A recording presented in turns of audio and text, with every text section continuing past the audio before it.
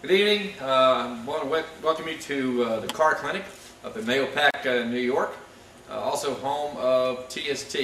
With me tonight is Craig Truglia, Rich Peterson, and of course someone that you're more than familiar with, Mr. Jerry Truglia. Thanks, Pete. Tonight's topic is voltage drop testing. Before we get started, just let me share a few little tidbits with you. Again, we want to appreciate you taking the time to join Motor Age and TST for this first of 4 webcasts that we'll be doing over the course of 2011. As I said, I'm the technical editor for Motor Age, but I really want all you guys to know that for 35 years I did what you guys are doing right now, working under the hood of a car, supporting a family. And this is one step Motor Age is taking with the help of TST to make sure that you have the information and resources you need to do the job that you're trying to do and take care of those families. If we get the next slide, please.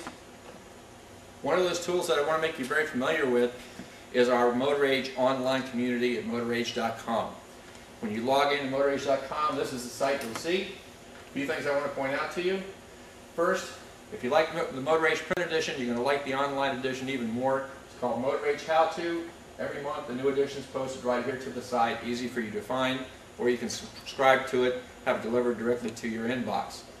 We also offer a variety of newsletters that are tailored just for you, not wasting your time with a bunch of sales pitches in the newsletters. Try to give you information that will make, again, your life a lot easier in the bays. And let's not forget, Pete, Got Pete. The Got Pete is going to give you some good information on the Motor Age website. Absolutely. In fact, when you click on that link, you'll see my personal profile. I encourage you to set up a profile of your own, friend to me, and you'll be able to stay in touch with everything that's happening day to day. Last, here's where you go to join the community and keep up with what's happening in the world. Can I have your next slide, please? One thing I do want to let you know, it's going to be really hard to give you a complete rundown on the intricacies of voltage drop testing. If we can accomplish anything tonight for you, is to help you understand the basics and fundamentals of this very important diagnostic technique. Tomorrow morning, there'll be a blog posted on what we covered tonight with a lot more info and resources for you to use. We'll also set up a topic on our message boards in our online community for your comments, any questions that perhaps we don't get to this evening. And I want you to take the time, please, tell us what you liked about tonight's presentation, what you didn't like, and the topics that you would like to see covered in the future.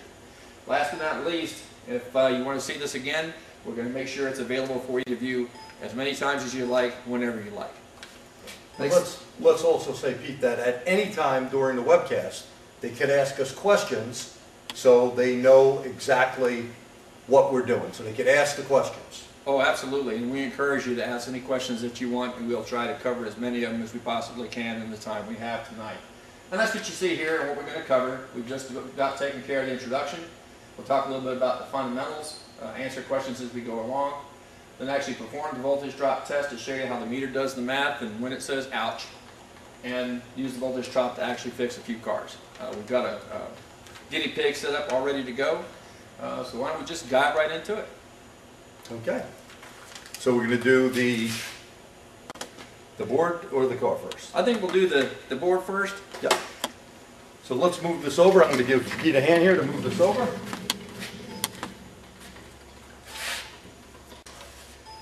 Okay. We see that all right, fellas? All right. I want to share a little story with you.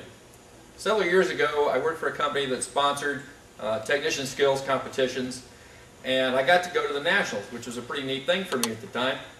When I got there, the challenge was a GM truck with a math sensor code for a circuit range performance issue.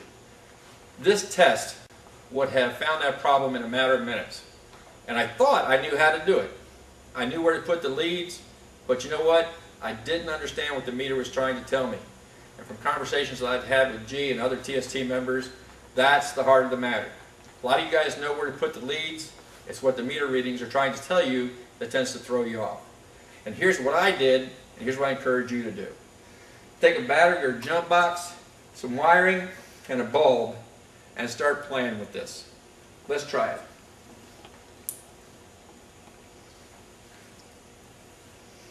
Simple circuit, right? We've got a load, a source, and a path to connect the two. That's what you need for a simple circuit.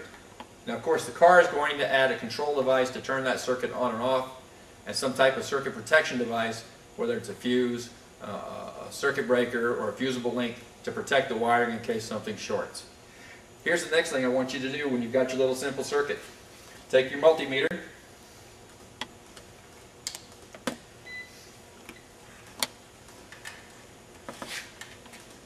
We're going to measure first at the source, so we know that our meter's working well. And we got 12 volts, 50 millivolts. The next thing I'm going to do is go all the way down. You got the top point back? Yep, I got that. We'll go to the positive side of the load. See what I've got. 12 volts, 30 millivolts. So we have about the same reading. The voltage is there to overcome the resistance in this bulb, to push the electrons through it, if you will. Let's see what we have on the other side of that load once that work is done. And let's not forget, Pete, this other side of this circuit, this ground side, is very, very important, as you'll see in a minute. So we have, what are we reading? 26.3 millivolts voltage drop, which means almost all of the 12 plus volts was dropped with this load, the light bulb in this case. Yep. And that, fellas, essentially is what voltage drop is all about. Now, a lot of times you run into situations where there's a thief in that circuit. Anytime I add resistance to a simple circuit, it's going to want its fair share of the voltage. Let's demonstrate that. Let's just add another bulb.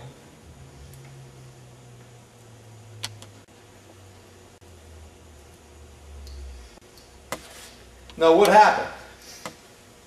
Oop. Besides me knocking the clip off. Okay, what happened to our lights? They got dim. Why? Because you understand we're in a series circuit. We got more resistance in there. The bulbs got dimmer. Now let's do a voltage drop test again on this, Pete. Absolutely. And see what we got.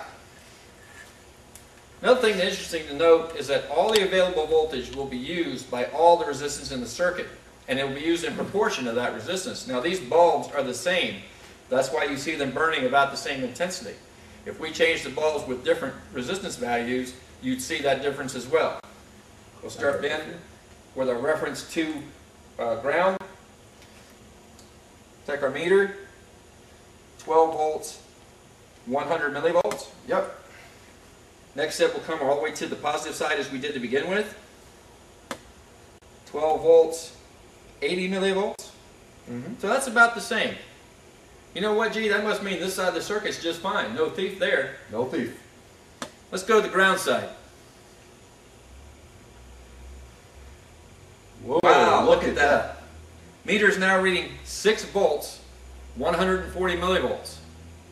A lot more than the first time around, huh guys? That right there is the red flag. That's the meter telling you there's a thief in the mix, and he's between where my meter lead is at the load and between where the meter lead is at the source. Let's say, Pete, that this other bulb didn't exist. Let's take this out of the way for a minute, and you have a light bulb on a vehicle or some sort of motor or blower that's not working correctly. Well, you could have unwanted resistance in the ground side. This bulb is more resistance, isn't it?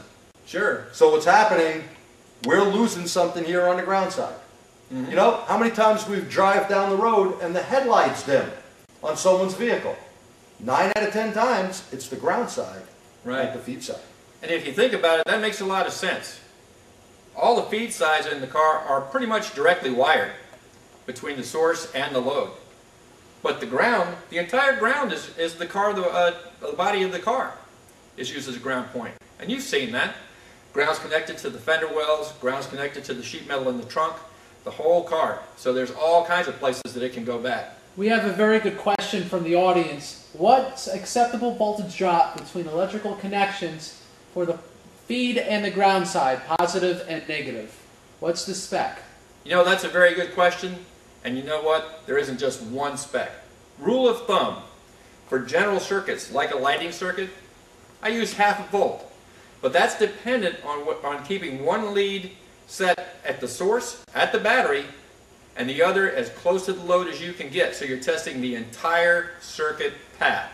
What that means, guys and gals, is that if you have a problem in the rear of the car, you need a jumper lead that will reach all the way up to the battery and back to your meter to test the entire circuit path. And we would do that, Pete, we're using our power probe that we'll show you on the car in a little bit, so you can have that good lead going all the way to the back.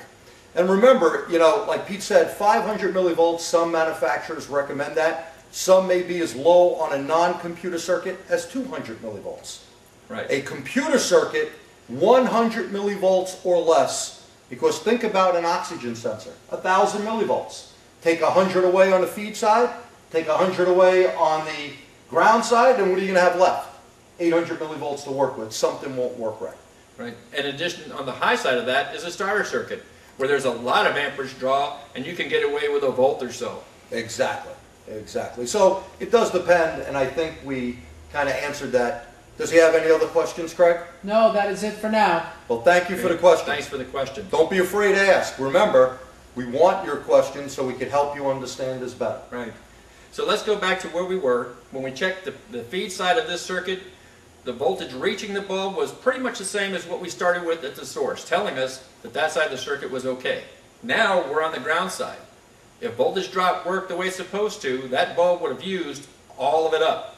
Instead, I'm still reading almost half the voltage supply left. That means there's a thief in the mix. And here's how you find him. Start working back towards the battery, moving your lead at convenient points in the harness until your meter lead returns to normal. When you've done that, you know that the source of the problem is between that test point and the last. And then it's a matter of narrowing it down from there. Let's show you. Let's just move to our thief. Still reading the same amount of voltage drop. So not much between those two loads. Yep, so the problem doesn't lie between those two test points. Move to the next one. Wow. Now we've dropped down to 56 or so millivolts. millivolts. That's normal. I know now the problem is between those 2 points. Now, in this case, obviously, this is the way this circuit would work. There's really not a problem here. Why? Because we're splitting this. The 12 volts is being split between two equal loads that have the same exact resistance. That's what Pete said before. We have two exact light bulbs with the same resistance. Right. So if there's a difference between the resistance, and let's just say in the real world that's going to be a worn or damaged connection, a corroded connection, a loose ground to the body or engine, these are where those variances are going to come into play. The key factor I want you guys and gals to get is that when I got to the negative side and I tested the negative side of the load, instead of having something of 0.5 or less, I had a significant reading. The meter was throwing up a big red flag saying, hey, this is the side the problem was on. Now just for giggles, let's move that thief to the positive side.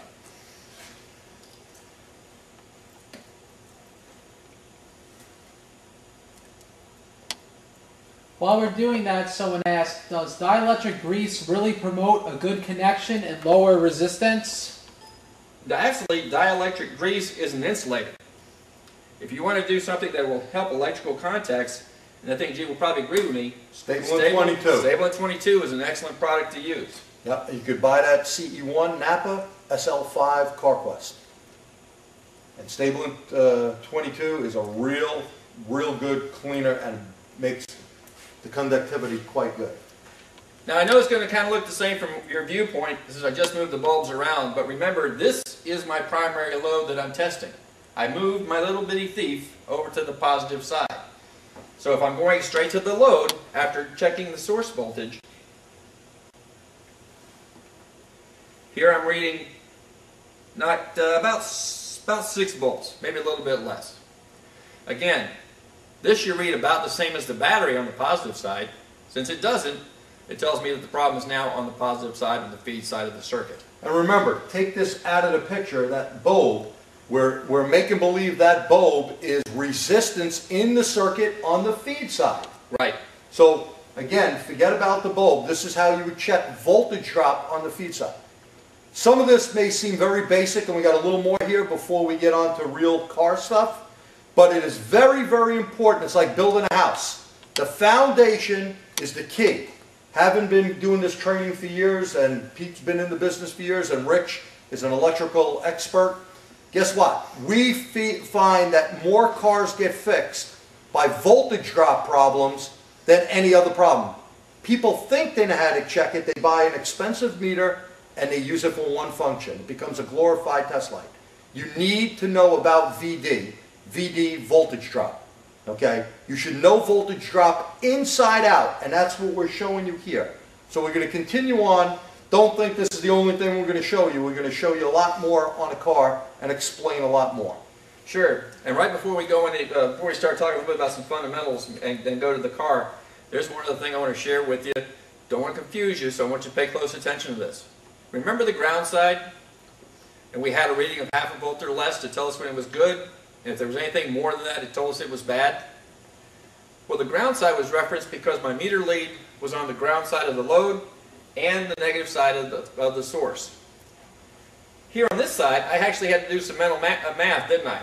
I had to subtract what the battery started with and what I read at the positive side in order to come up with what the actual voltage drop was. Well, why do that? Let's let the meter do the math for me. If I want to check the positive side of the circuit, now I'm only going to fudge a little bit.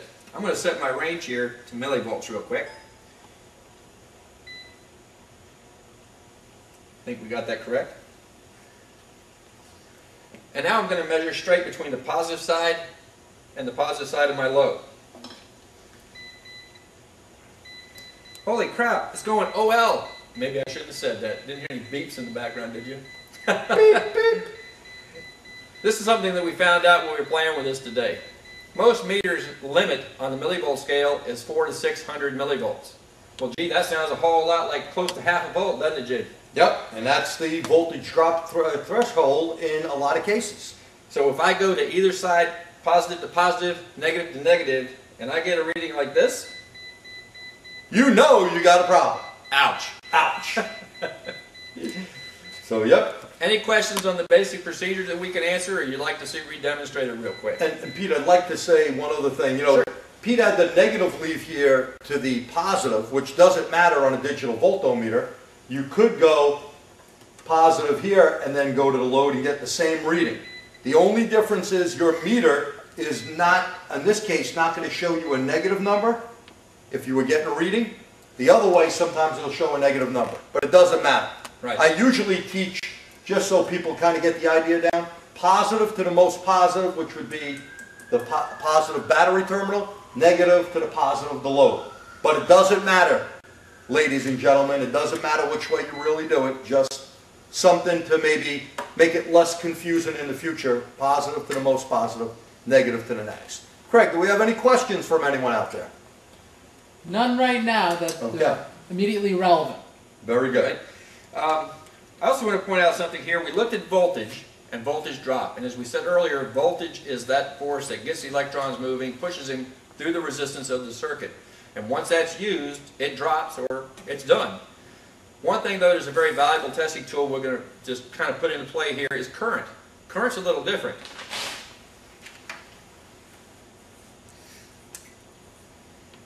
I can come up here with the two bulbs in series and measure the current with this inductive clamp or with my meter or with the load probe. I'm getting a reading of 1.38 amps through the circuit at this time. Now, if I'm trying to diagnose if there's a problem, current can be attached anywhere that's convenient for me. I don't have to get right next to the load. I don't have to pull harnesses apart. Let me demonstrate. Now I'll go all the way to the other side and clamp around the negative lead. Same reading. So current can be a very valuable tool, but this is a real good demonstration. Shows you that no matter anywhere in the circuit, current flow is going to be the same. And here's another good point. Let's leave it on there for a second, people. Let's leave it on there a second. What happens if we try checking current and we have an open? We have no current flow with an open, okay? Or a severe voltage drop if current is way under the specified amount of what you would think that load is. Oh, you mean if I took this beef out of the mix, we might get a different reading? You bet. So you can see as you change, you get different readings. There's our current is a lot higher, okay? As we add resistance, so let's say we were working on this particular bulb or motor and we knew, hey, it pulls about 2 amps. How many use current ramp fuel pumps out there? right? But let's say you're working on a fuel pump that pulls 5 amps normally. Well, you go on there and you're only pulling 3. Well, could be a problem with the pump, but it could be resistance in the circuit. Resistance in the circuit equals voltage drop. So there's our VD, once again, voltage drop, that can rob our current and make our motor run slower or our bulb go dimmer. But remember, if you have no current flow, you have an open circuit somewhere. It's a quick test, okay? So sometimes these little ammeters, Pete, they can come in quite handy, as you know. Absolutely. So you want to hook up the rest of the bulbs here? Yeah, because I think it's interesting where oftentimes a mistake can be made assuming that there's a problem with an open when there may not be. Okay, with 2 bulbs, it's easy to see that they get dimmer. If we keep adding sources of resistance, all the way to the end there. No, you're already hooked up. We don't need that. Well, you can see that, but look at the difference as we continue to add resistance. Could they see that, Rich? Hold on. Yeah. These bulbs are very, very dim. And current is going to be what in the circuit? Going to be the same everywhere. Let's check that current. Well, gosh, you know what? That kind of reminds me too, G. Don't always do the math, but Ohm's law tells you about the relationship between voltage, current, and resistance. We have the same voltage. We have a lot of resistance. What do you guys think is going to happen to current?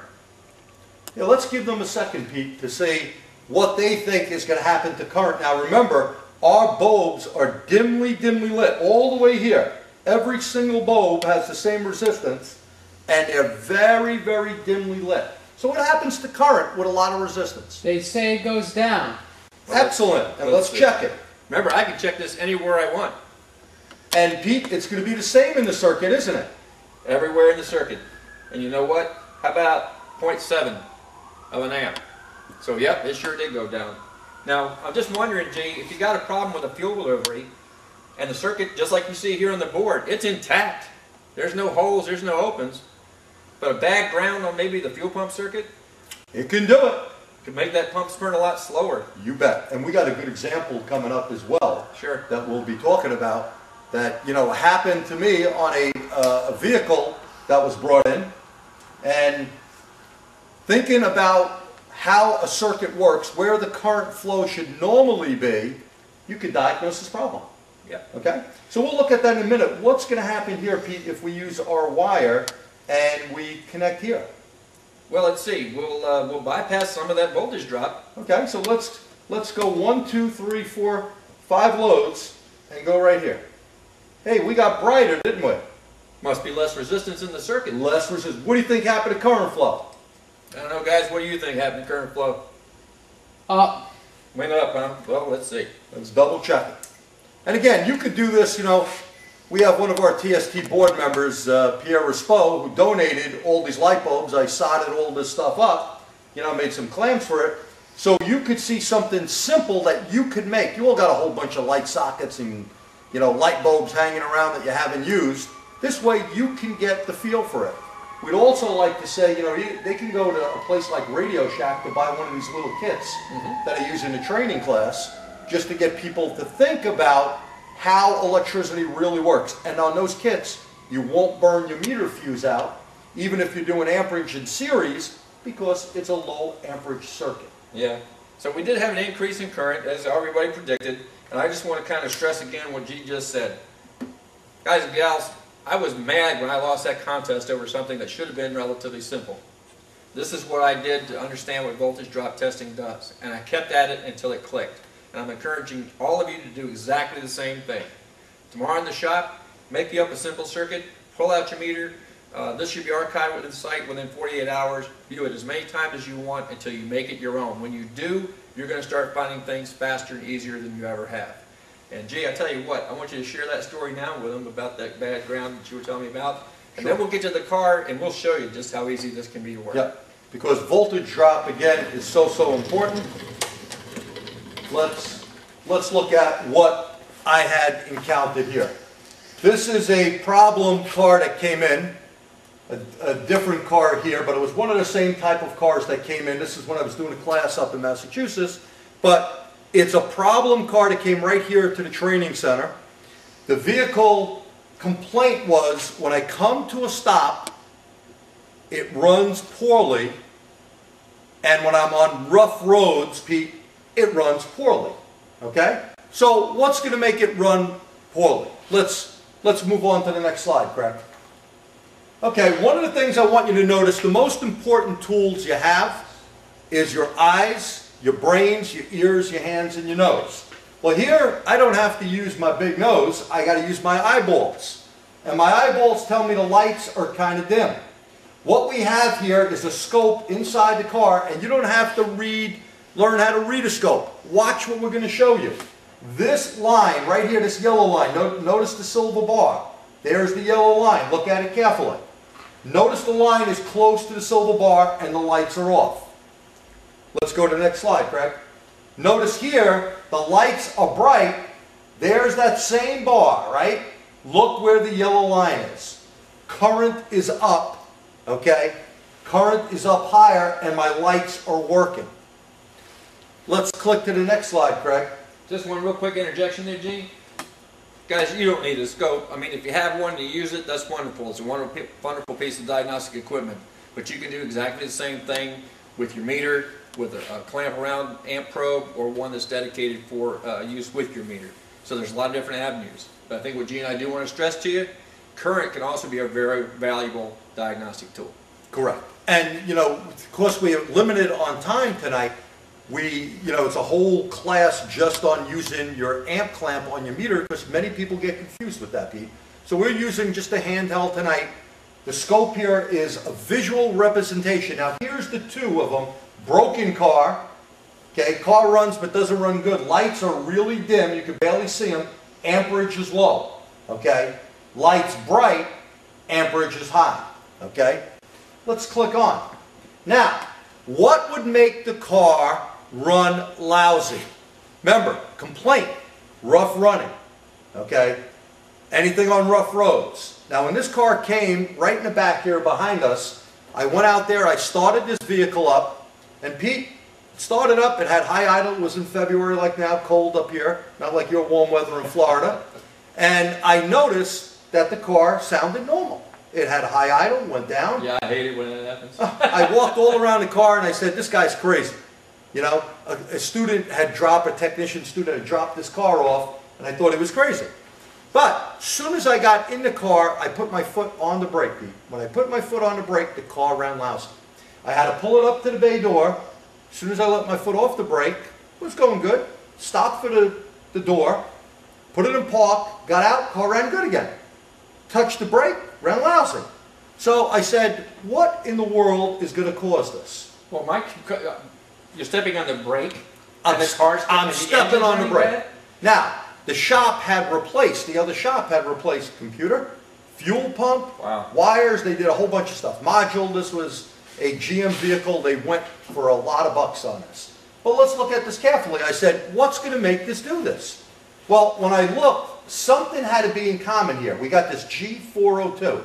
402 has 1, 2, 3, 4, 5, 6, 7, 8, 9, 10, 11, 12, 13, 14, 15 or so different loads. Let's go to the next slide.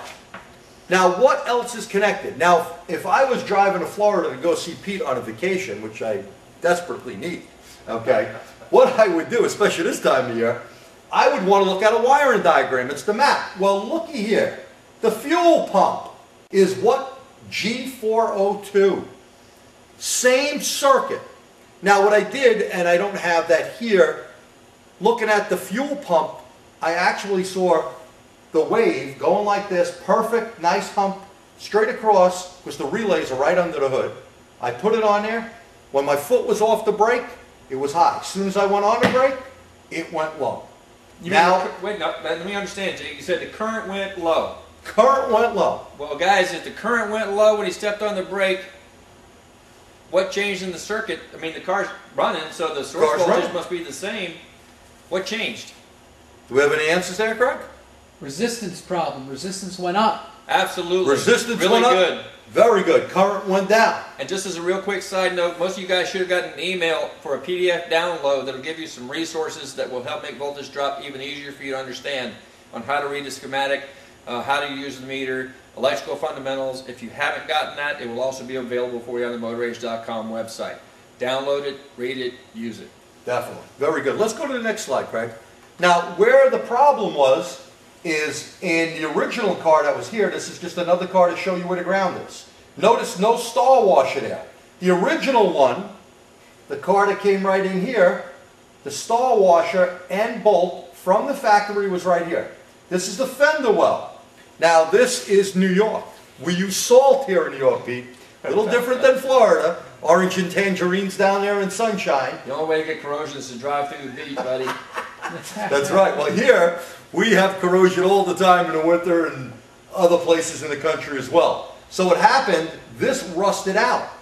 The ground, when we had our foot on the brake and those loads started coming on, those light bulbs, like we seen there, what happened?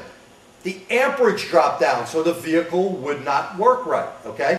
What I did, just like here, is move this to a good ground. Put a connector, clean it up. The stall washer, you know the thing you drop and go, can't see it from where I live? You need to see it. Why? That stall washer digs in the metal to give us more contact area. That little sheet metal screw, and by the way, if you're using your air ratchet and you go, burp, oops, went a little too far, Pete, then what happens? The threads, you stripped it, and it's not going to last long. Also, painted surface. You need to clean up a little bit of painted surface, correct? Yeah. Now, there was still one part left, Pete. What about the bumpy roads? Well, the bumpy roads, this is where the eyes and the brain, you know, comes into contact again. I looked at the brake pedal. The guy must have wore work boots, who owned the car, and he pivoted. There was a pivot mark in the rug, and the pedal, he must have hit the end of the brake pedal where the pedal was worn on the rubber on one side. So all I had to do was go like this, and the lights would come on in the back. I adjusted everything up. The car was fixed and out the door for what? Locating the ground to somewhere different. Right. That, my friends, is voltage drop. Does everyone understand that? Craig, do we have any questions or comments on this voltage drop? Not presently. Okay, Just now, real quick, I want to make a comment too on what you was saying. Number one, the area where the bolt corroded caused a loss of ground. That's what we talked about earlier. The whole chassis of the car is used as a grounding point for electrical circuits. So anything like that can cause that problem. When that ground path got weak and added loads were placed into it, it could not handle the current load. And then we had a problem. Here's a really good way of thinking about it. Starter cable. Nice big fat piece of cable, right? If I take an ohm meter and I measure the resistance across the two ends, it's going to give me a very low reading, probably under an ohm. sure. Big deal. Now, what if I took one strand of that same cable out? What do you think the resistance would be on the one strand, guys? Any takers there, Craig? Okay. About the same. About the same. Very good. So But- we got some people awake out there. But, would you try to start that car with one strand of wire connecting the starter motor to the battery? Maybe if you want a little smoke shot. It wouldn't last real long, would it? No, it wouldn't. That's why a normal resistance test with your ohm meter is not always going to find these problems. Doing it dynamically, using voltage drop, with the circuit working, is going to make these guys stand out where you can find them and catch them a lot faster. And you know, Pete, you bring a great point up. With the circuit loaded, do not do a voltage drop on a circuit that is not on. The light bulbs are not on. The headlights, the wiper motor, whatever. You need to load the circuit. Current must be flowing. Current must be flowing. Now here's a great graphic from my buddy Ralph Birnbaum that we threw in our book. Voltage drop review, so you understand VD. Voltage drops, loose connections. Oh, we had a lot of those on cars. Corroded connections. Oh, up here, tons of corroded connections. Undersized cable. You see sometimes when people cut a wire out, they may put something else. Broken cable strands. All equal low voltage, low current at the loads, meaning that load is not going to work as designed. Absolutely. Okay? And I want to say here, this broken strands. You know, I don't know if it was an article that you did. I think it was. Where you had a back probe pin for a wire that was all rusted. Okay? Yes. Now, a lot of times people pierce wires. Now, I know some of my friends that live out in dry Arizona, they can play that game. Most of the country, you can't do that. Never pierce a wire because you can break strands. When we show you something over here, we've back probed something. Very, very important. So again, real quick review, voltage drop, loose connections, corroded connections, undersized cable, broken cable strands, all equal low voltage and low current at the loads. We have a question. Someone says when checking a component in the circuit, he's looking for a low reading, but sometimes he's not sure whether he has just a no meter connection or the component's really good. So what should he really be looking for?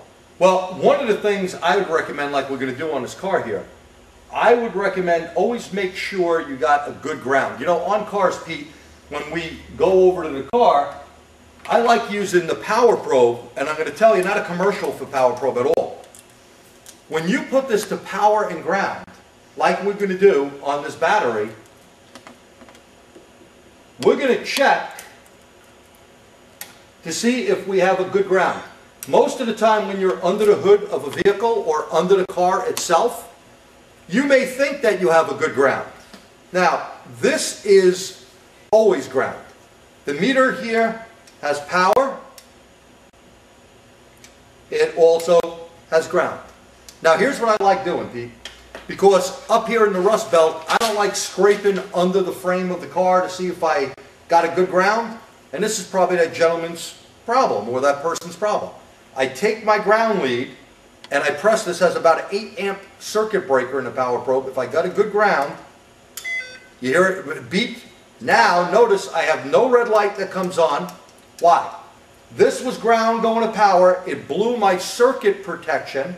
Okay? You just simulated a direct short to ground. You bet. A direct short to ground. Low resistance, high amperage, blow the breaker. Now, I reset this so I now have power. But you see this?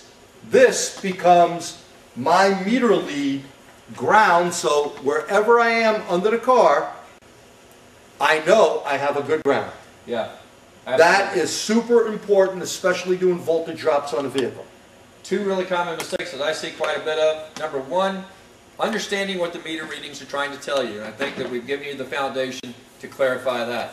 Number two, not testing the entire circuit path. If you're troubleshooting a problem in the back of the car, the power probe is one excellent way, as is making your own meter lead, to always reference back up to the source, all the way back up to the battery. Check the whole path. That is important. Checking that path is super important. Being at the main source. Remember, there's no ground on the car without the battery. You know, this is no lie. I've gone into shops where a guy has a battery on the ground, puts his meter lead there, tested, he has negative and positive, then he's trying to work on the car. It's not in the vehicle. You can't do that. Use a power probe. Questions, Craig? Two quick questions before we move on. So is a bed of nails preferable to a larger spike that pierced the wire? And can you use a meter with the power probe? Yes, well, let me get the bed of nails. I don't like any bed of nails because there's still a chance, and Pete can answer this on his own, there's still a chance that you can break a strand of wire. At least what you're going to do is make moisture get in that wire that is all just chewed up. So I don't like a bed of nails. I say use a back pro pin. You can buy T-pins at anywhere from Staples, Office Max, Joann's Fabrics, whatever. Okay, T-pins are the way to go, and go in carefully through the weather pack. Never ever pierce it. Your preference? My first preference is back probing as well. I do want to encourage you that when you put in the back probe in the connector that you're very careful, because on some connectors it is possible to start in socket A and kind of veer off to one side or the other to socket B. So you want to make sure that you're going in straight.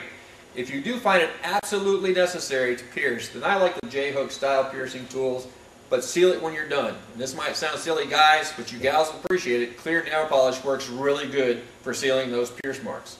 Well, you're yakking a second. I want to bring something out on that. Just 1 second. So entertain them for a second. How about the power probe and a meter? Someone asked about that.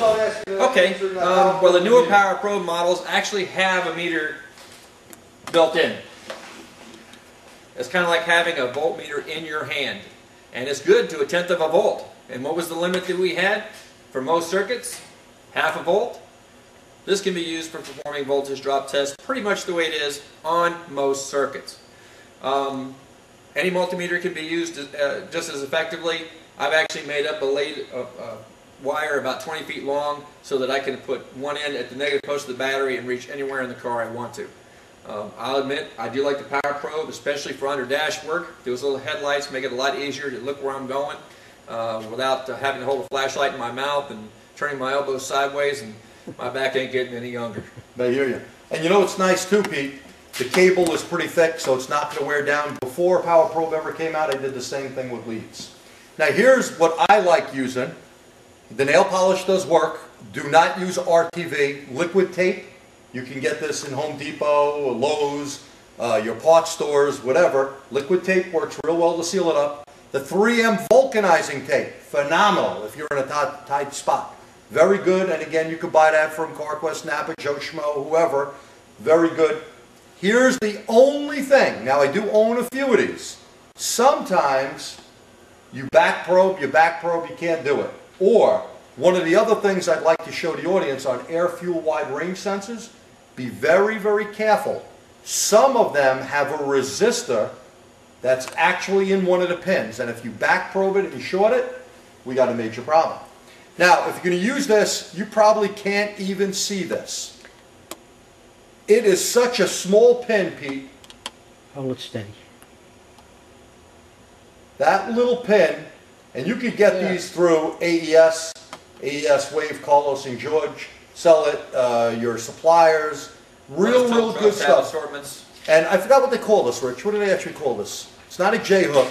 They have a name for this. I don't know what they And it's very easy. You press back, you put it in the wire, and just a wire piercer. it's just a little baby wire piercer that, here's how it works.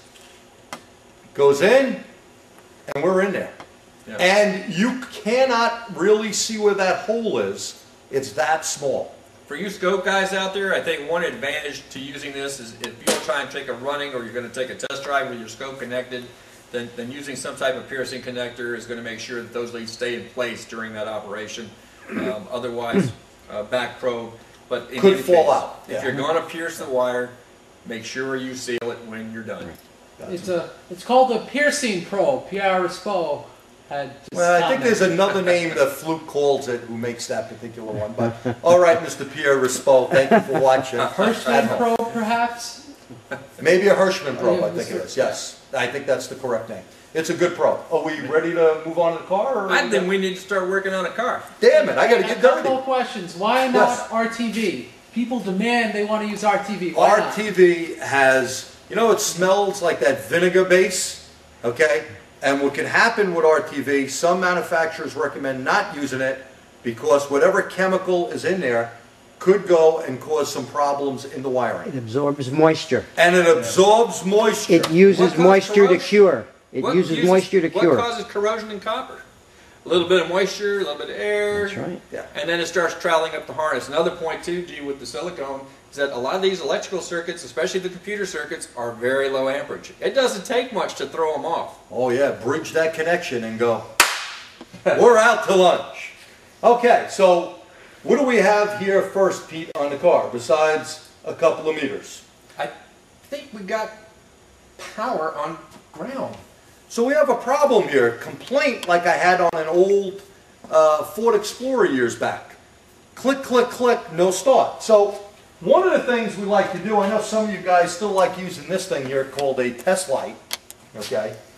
And the test light, I want to use it for visual effect, okay? The visual effect here is, we always baseline our tools, by the way, because how many times I've had guys that their leads were bad, their test light bulb was blown or whatever.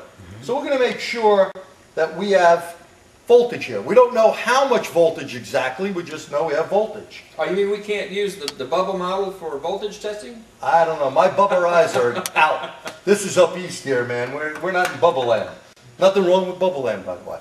But at any rate, if we go to any ground on the car, like right here, I shouldn't get a light lighting up, should I? How come that's lit? Now wait a minute, your test light is on the ground side, and that's on the ground. Alternator ground.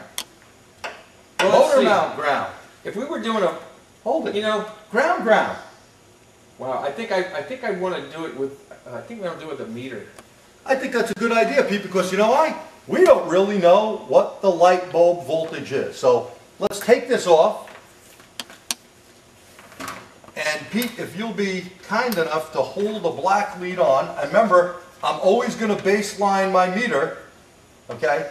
So I'm going to plug that in. Rich probably can see I got 12 volts, 777 millivolts, okay? Now, let's go to the ground of the motor mount. Wow, I got 12 volts. Now, it seems to me, G, that we were doing something similar just a few minutes ago. I've got my meter lead on the negative battery post, and I also have it on negative or ground for a whole variety of other circuits at this point in time. I may not be right at a particular load, at a particular connector, but I am in the ground path. And didn't we say something about 0.5 being the most we wanted to see? Right. Now, we're way over 0.5, so I want to ask you out there in internet land, what do you think the problem is? And this was a real problem I had in a car, okay? And I always use this in a class because people go, how's that ground lining up? How do I have 12 volts? So Craig, do we have questions? Is there an open on the ground side? Whoa, so someone is paying attention. There's an open in the ground side. So one of the things we can do is you could take a set of jumper cables. This is how I got that Ford Explorer in, because I didn't want to hurt myself trying to push the vehicle in all by my lonesome. I took a ground cable, went to the battery post where Pete is at the battery, went over and grounded it right here, and guess what? Everything started up. What did I do? I made a what? A temporary ground cable. I bypassed it, and you know what I found? How many of you are familiar with the wire, the battery cable ground that is stripped going down to the chassis before it goes to the block or the starter or whatever, okay? It's stripped. The battery was gassing, and what happened is that whole cable got so corroded, okay, that one day when the person first started encountering a problem, it was, oh, it's okay, it started. When it didn't start, the click, click, click got dimmer and dimmer because the ground got totally lost, like our tech on the internet here said. We have an open somewhere, don't we? Mm-hmm. I think we ought to point out too. Is it fully open or is it just very high resistance? Well, you know, that's a really good question. Very good question. We know right now, based on what we've learned so far, that anything over that 0.5 is a big red flag. The meter's telling us there's a problem on the ground side. We just don't know where yet. Now, if I'm not mistaken, G, on the side, you were still on the engine, right? Yeah, right here. Well, we got to get from the engine all the way back to where I'm at. So the next step is from the engine to the body, right at the cable he's got. So G, is there saying, what's the measurement there? 12 volts, 400 millivolts. Well, so then from the body back to the battery, that must be up over in this end here. Yeah. I wonder what happens if we kind of checked in this area. Could it be where the cable connects? By the way, Rich, remember the Volkswagens that the little terminal ends weren't equipped right? And here's the difference with that 500 millivolts voltage drop. If we had a 500 millivolt voltage drop right here, that could affect everything. We could burn something up that happens on Volkswagens and Audis. How about those universal battery cable ends? Oh, universal battery ends, getting me sick already. Okay? You should not use them. They're only emergency ends. Sure. You really need a good piece of cable cut back to where there's no corrosion in there. Clean copper. Okay? Use butt connectors, crimp those things. I'm talking about a big butt connector, heat shrink them, and use a crimped end that's going to go on a battery just like they use at the factory. Actually, we have a video made by our own Richard McCuskey, and you probably know him from the garage articles he does in the magazine. Good man. If you go to the motorage.com community, you'll see his video on how to properly repair a battery end. And Rich does a great job, so check that out. Let's look at the voltage drop right here. Hey, that's different. Yeah, I got 0, so when I want to read 0, let's see what that really is. I go to millivolts. Wow, I got nothing going on there. Well, if I got nothing going on, then that must mean, first of all, the meter's returning close to normal. Do you think I passed where the problem area lies? What do you guys think? Why do we have 0 now? Remember, on a voltage drop, it's on a great circuit. Do you have 0 at the end of a circuit? No, there's no such thing as a perfect world, is there? Impossible to have 0. If you have 0, you gotta what? Got an open. Yeah, no currents flowing. So let's take a real quick look, fellas. We know that the problem lies now between where G last tested and the test point before.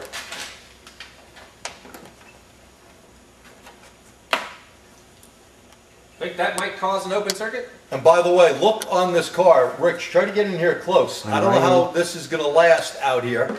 And this happens to be a nice real Hyundai, but I do have a little concern here in this area when you have this small piece of metal coming out near a strut housing, and this wire is crimped down, and if you notice, the only thing are the threads of this bolt going through here. This is all painted surface, so I'm not really getting any good ground from here, but when I put this through, you can see the arc, hear the arc, okay? So and you could watch that voltage drop. Let's put that meter back on before you go all the way in. Rich, maybe one hand. I'm going to go to the same place I was before. Okay. Well, hey, I'm not reading. And, you know, let's double check our meter.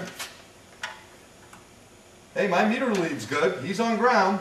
Let's check that voltage drop over here. Well, I'm reading 1.2 millivolts voltage drop. And all he has is that little bolt going through. I'm sure if he wiggles that cable, now he's up to 15. Give it a little tap up there.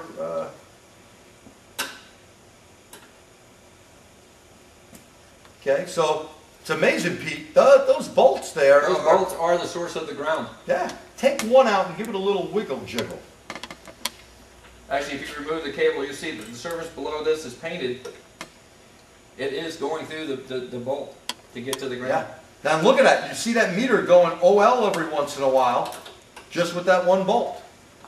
So that is the source. Remember, again, I want to stress this. It is impossible to have a 0 voltage drop. There is resistance somewhere in that circuit.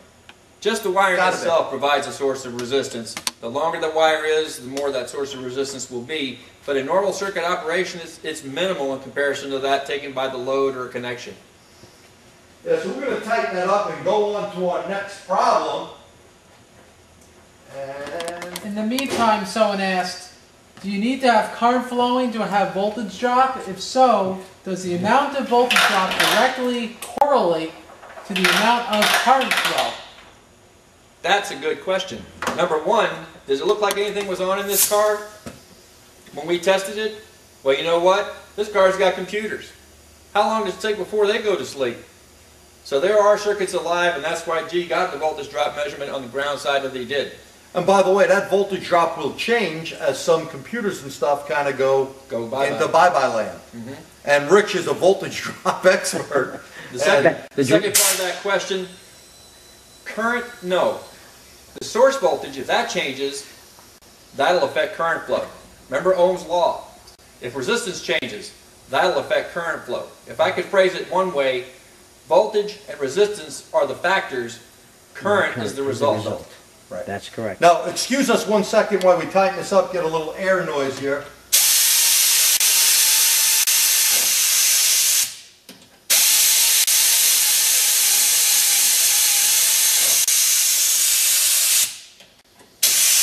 Now notice, my air gun didn't keep going.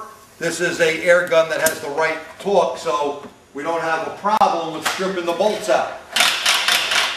Now, fellas, I want to ask one quick question, because I know, G, that we're running close on time. We know we said originally we were only going to run an hour-long broadcast. We do have some pretty good stuff still to share.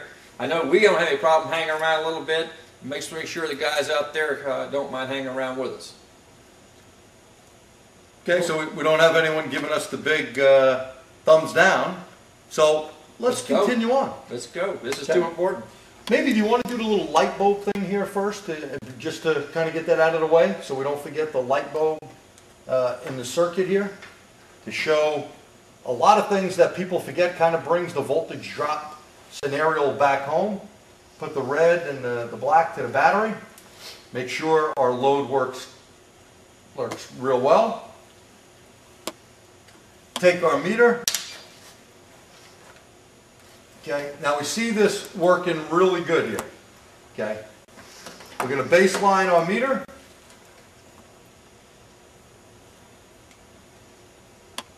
And we got 12 volts. This meter has extra display, 602 millivolts or so. Okay, Pete's going to stay on the ground. Now, here's what happens in a lot of circuits. Okay, and here's the thing that sometimes people don't understand. And of course, we got wires everywhere like I normally do. I always need wires to reel up or something or another, because I can tangle wires up with the best of them. Now, I got a question for everyone. This load is not working.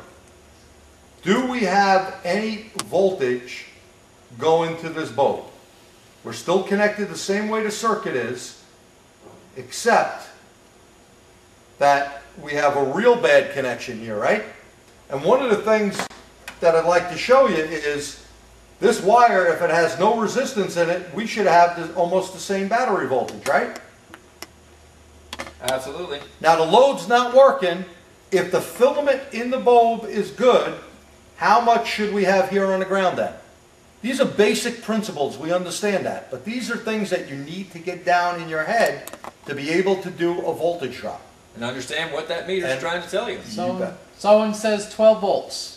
Very good, because sometimes we get no voltage. Again, having doing classes for many, many years, a lot of people think there's nothing there. Well, we're going to get the same voltage. Why?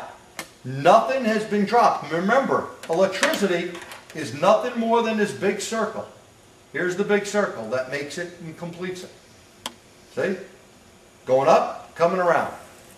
And if we have any unwanted resistance, whether it be on this side or that side, okay? If we put a resistor in here or we had corrosion in this wire, if this is not a good connection, what's going to happen?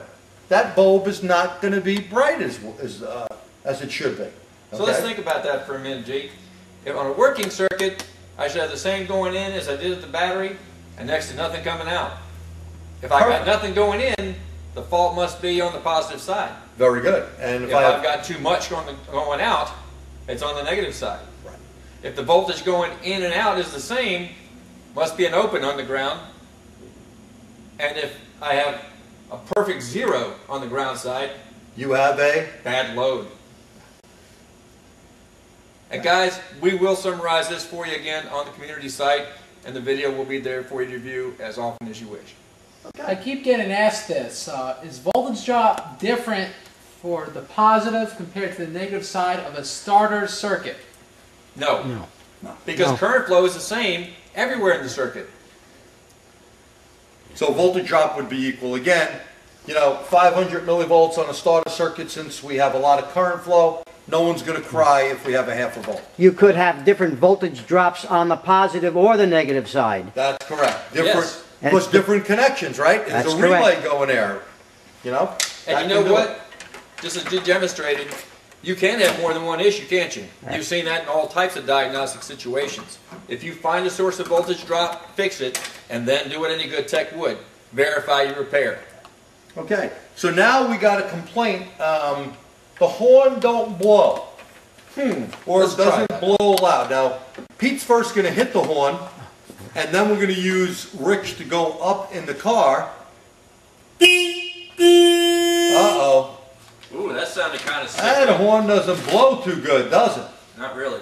Okay, so what we need to do is check this out. Now, of course, doing something live, we know we only have an hour, and we're at an hour, but we're going to stay with you a little longer and explain how we're going to find this particular problem.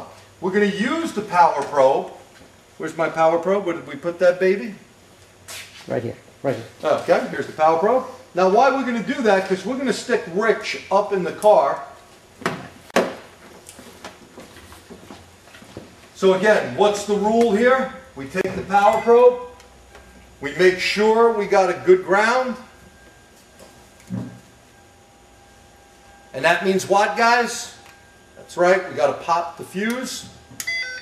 Pop the fuse, you heard the noise. No power going there, reset it.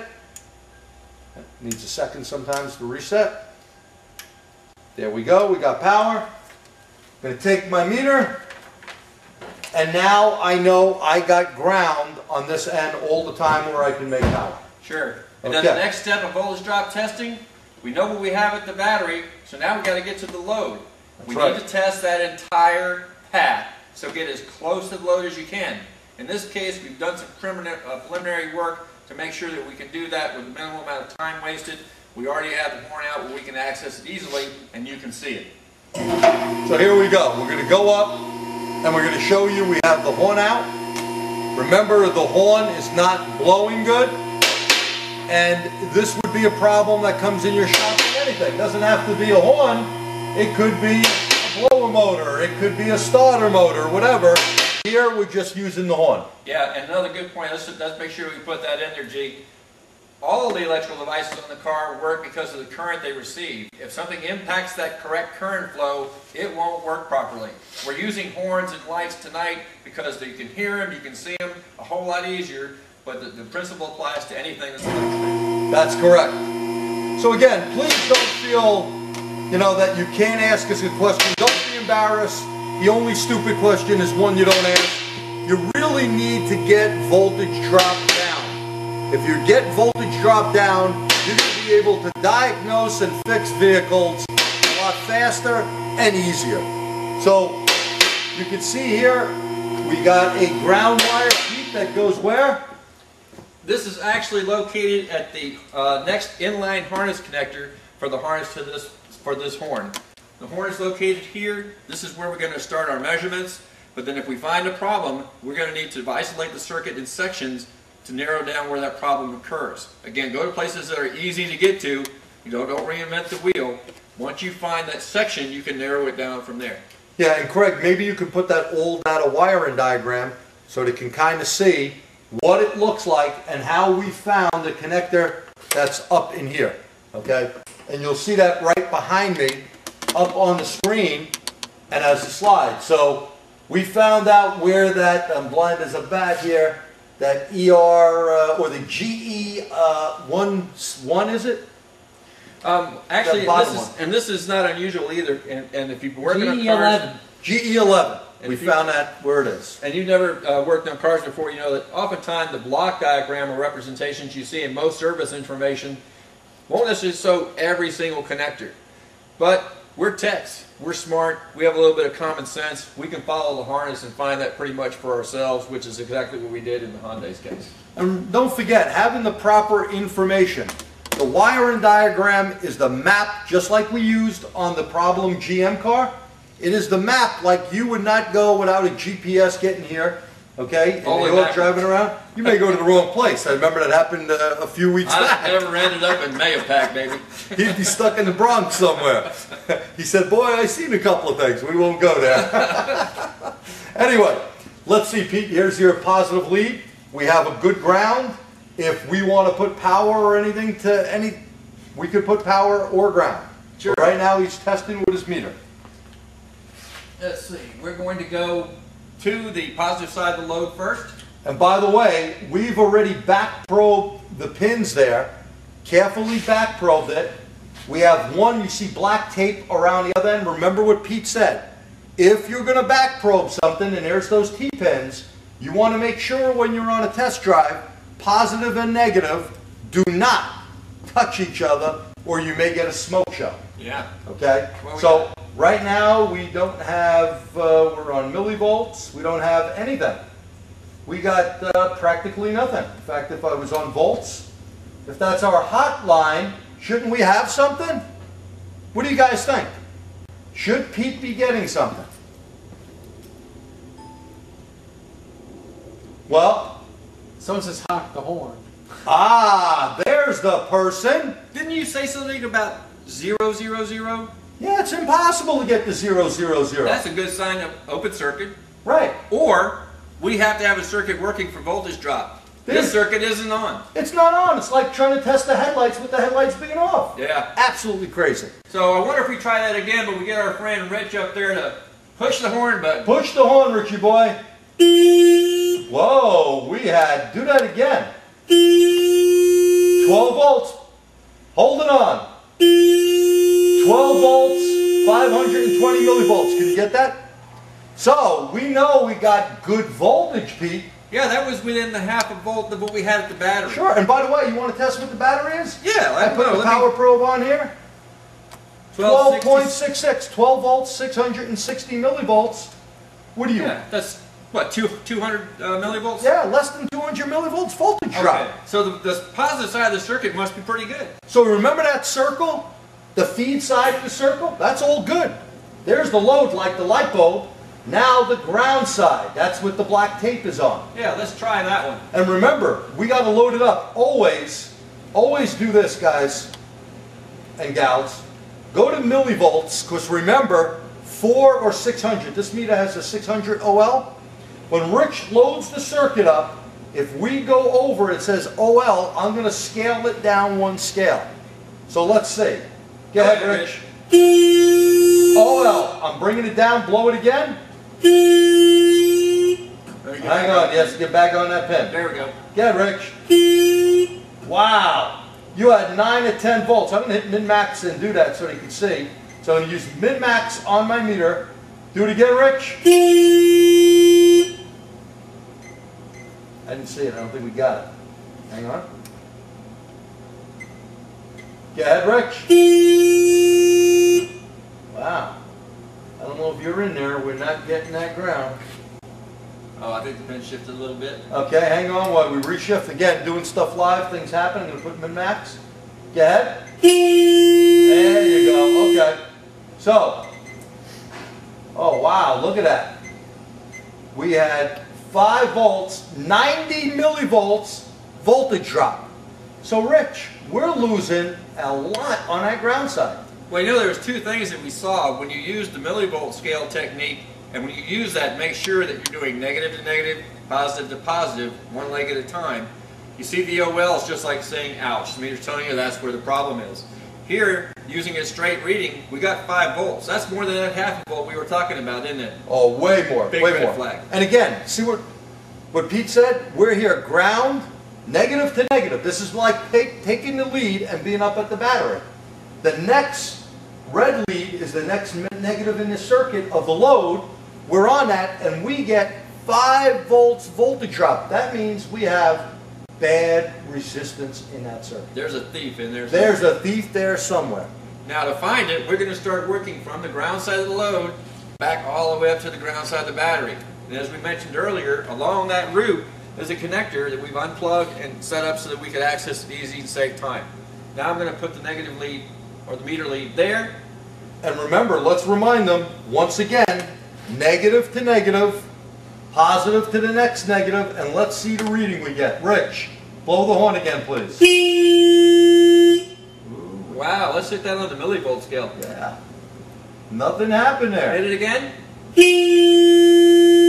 So we got like 3 point something. Is that under the half a volt? Way under, I would think, right? Then we must have passed the problem. Ah! So the problem is from here to there somewhere. Yeah. Now I can just go back the other way a little at a time until that meter reading goes bad again and narrow down exactly where the cause is. And by the way, there's where something like that Hirschman probe? Hirschman. Sorry, Mr. Hirschman, wherever you may be. Was that Mrs. Calabash? Well, whatever. Anyway, we could take that and carefully go along the wire until we find the problem. Well, yeah, we made the problem, didn't we? Yeah, and I tell you, guys, I know it's not high tech, but it works. And we hope this brings the point home where if we take the tape off this light bulb, we loaded the circuit up with unwanted resistance. Rich, can you do the blow for us, please? There's the bad ground. There's the unwanted resistance. Now, again, just think of this. This is an extra load, extra resistance in the circuit, cutting down on what? Current flow. Right. That's a voltage drop. There's VD once again bearing its head out with a too much resistance, a load of resistance that's unwanted in the circuit. Mm-hmm. Okay. Let's see what else we got. Okay. So we want to know, Craig's going to look at some of the questions. I'm going to let Rich down. Okay. So Craig, do we have any questions? And again, here's that probe that I was saying. Can they see that in the camera, Craig? Yes. Okay. This is the probe that I would take little by little going across that ground to find the problem. Someone asked, will you lose some amperage if you use if you back probe something? Will you lose some amperage if you back probe? Now, when you back probe a circuit or even pierce the wire, you're putting your tool in parallel. Yeah. So The way you're not. electrical circuits work, you won't impact the current flow. Yeah, you're not going to load the circuit up at all. We have a good question. Is 500 millivolts for just one side or the combination of both sides voltage drop spec? Well, and here's, by the way, here's Rich Peterson, one of our TST members here. Rich, you can Go around you just here. come in. Excuse me. Say hello to everyone out there. How we doing? Okay. So, at any rate, thank you, Rich. All right. Excuse me. So, at any rate, 500 millivolts is the max on each side. Now, again, that's really on a big circuit. That's on really, you know, when people or manufacturers publish specs, that is like the max. I got to be honest with you. If I'm looking at a lighting circuit, I'm worried about a half a volt. Okay? I play to 200 millivolts per side, the feed side, the ground side.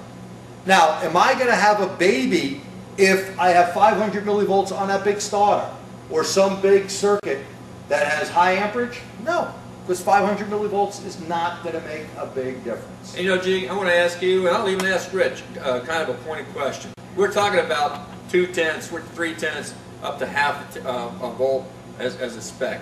But in the real world, when you actually have a ground-related issue, which is absolutely the more common of the two, No doubt. from Ground is erosion the or problem. poor connections or damaged connectors, would you say that 99% of the time when you check the ground side meter reading, it is way over any of those specifications? Drastically. Drastically. It will Now, be a red flag. Don't get hemmed in on a tenth or two. If you get one that says 4/10 and the circuit's not working right, maybe that is the cause of the problem. If you get one that's reading 6/10 but everything is fine and dandy, then it's not an issue.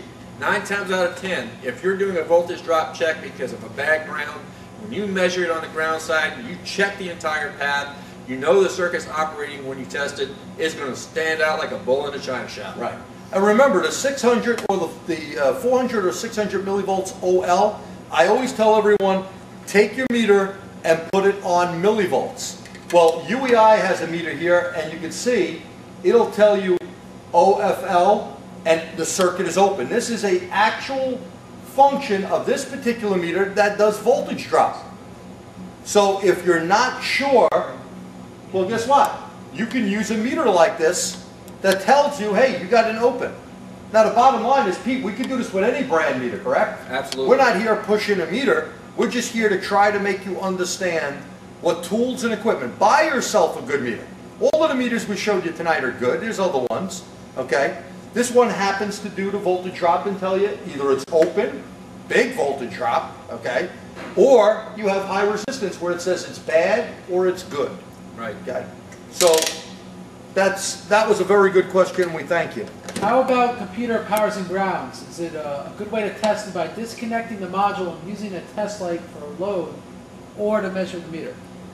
I personally prefer to, if you're testing for the module's grounds, test it with the module doing the work. If there's a problem in the module itself, you might miss that by replacing it with something else. Well, let's say this as well. First of all, I always like using the real component. A test light uses about 200 to 300 milliamps. Okay? One of the things that people would do to test some of the old GM modules and stuff, the driver in the module, they would say unplug the coil, and that's the ones with the 2 pins. And if you take it out and you put the test light there, if the light flashes, you're getting the driver actually doing that. Well, guess what? There's a big difference lighting up to 200 to 300 milliamps and lighting up a coil that may take 6+ amps. So I would recommend taking alligator clips similar to this and taking a big headlight and loading it up. If it can light the big headlight up, guess what? Bingo, you got a good driver. Same with the stuff here on, people put Noid lights, okay? And when people say, you know, oh, the Noid light flashed, the driver in the computer's good. No, no, no. What's the current flow? A pintle will open at about 700, little less, little more, 700 milliamps. That's almost an amp. Well, you're opening a light or making a light flash at 200 or 300 feet. I don't think you can use that. In fact, I know you can't use that. Any other questions, Craig?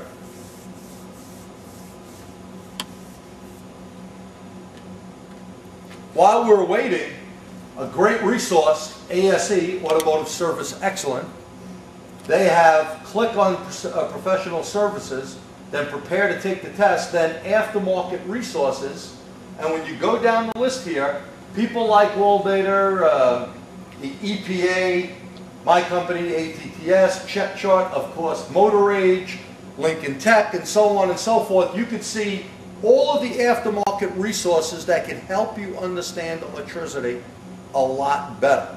By the way, with ASE tests coming up, the Motor Age book, the A6 book, a great book for you to look at. And I'm not just saying that, okay, not because Motor Age is here.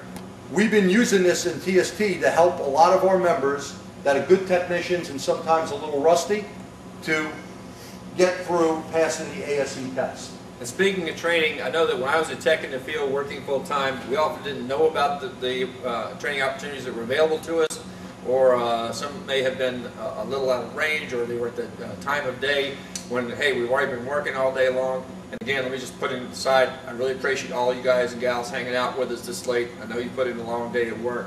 But there are some other events coming up that I want to make sure you guys know about. March 25th, 26th is TST's big event. It's going to feature John Anello. No, John Thornton. No, John Thornton, yeah. Vehicle Network Diagnostics with John Thornton. Yep. MAF and Fuel Trim with Scott Manna. Automotive Fluids, what you don't know about them, with Pierre Rispo. And by the way, this will be simulcast the whole day from 8 o'clock to 6 o'clock at night. The simulcast will start.